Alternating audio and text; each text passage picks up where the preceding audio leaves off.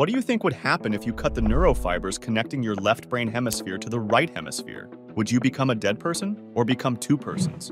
Let's look at one of the most interesting brain experiments to figure that out. Back in the 1950s, some brave scientists performed a groundbreaking surgical procedure on cats and monkeys by cutting the dense highway of fibers called corpus callosum that connects the two brain hemispheres. To their surprise, the animals seemed to be doing just fine. So some years later, they attempted the same procedure on human patients who miserably suffered from epilepsy.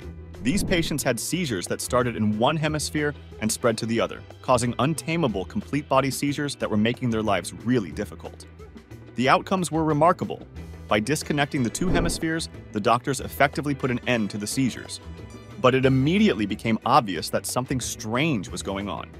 The patients who underwent split brain surgery seemed to possess two distinct brains with contrasting personalities and abilities inside a single skull.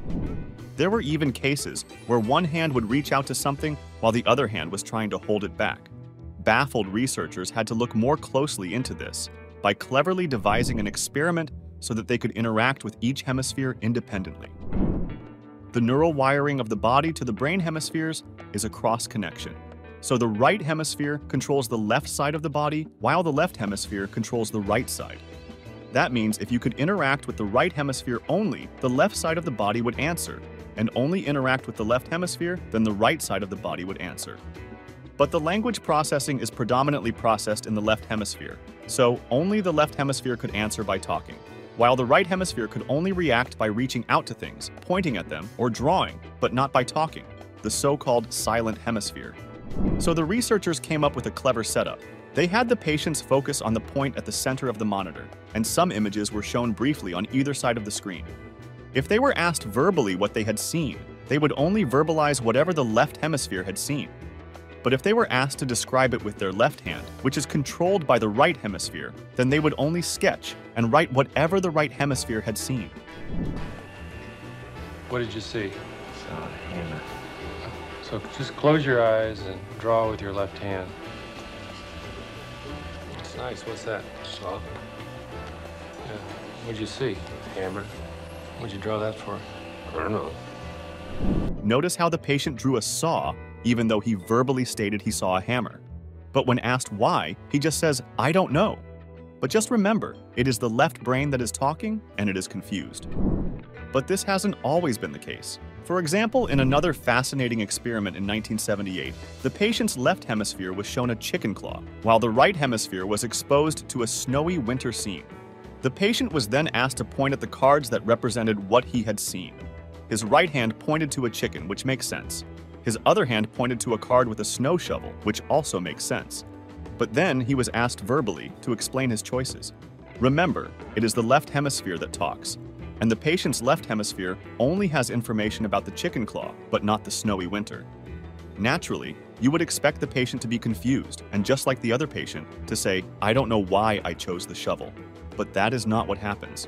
Instead, they witnessed an amazing feature of the left brain: to fabricate stories right on the spot. The patient, without hesitation, said, "Oh, that's simple. The chicken claw goes with the chicken, and you need a shovel to clean out the chicken shed."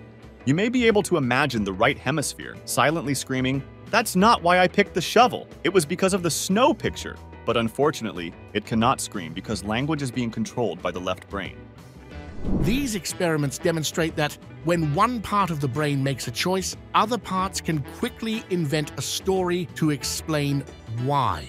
If you show the command "walk" to the right hemisphere, the patient will get up and start walking. If you stop him and ask why he's leaving, his left hemisphere, cooking up an answer, will say something like, "I was going to get a drink of water."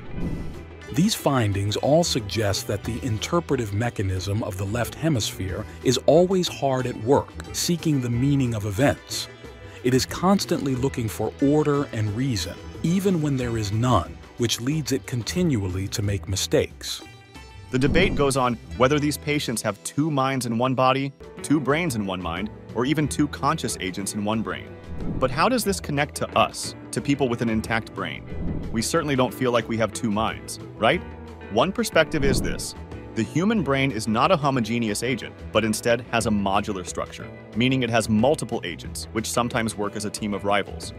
There is even a theory that the conflicting brain agents lead to the evolution of ego consciousness, which works more or less as a moderator between these independent agents. Another perspective is to think of the brain or mind as non-quantitative. For example, if you mix two bodies of water, you still have one body of water, which is just larger.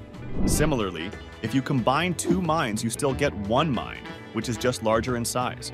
Take this further. If several brains are interconnected well enough, they stop working as independent brains, but work as a single mind, hence the collective mind.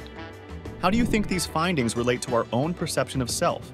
Are we a single conscious agent, or are we just part of a larger mind, just like the cells of a body? Let me know what you think in the comments.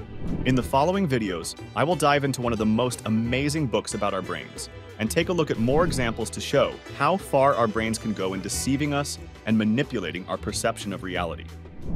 Thanks for watching and see you in the next video.